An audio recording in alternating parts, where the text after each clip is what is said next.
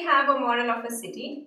In a city there are different streets, highways, roads, and there are different buildings. The buildings are used for different purposes. Some buildings are apartments, some are houses or villas. Some buildings can be offices.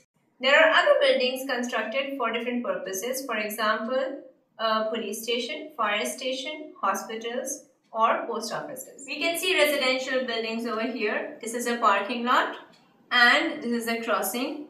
The roads are going all around the city. This is a roundabout. Here there is a school with a playgroup.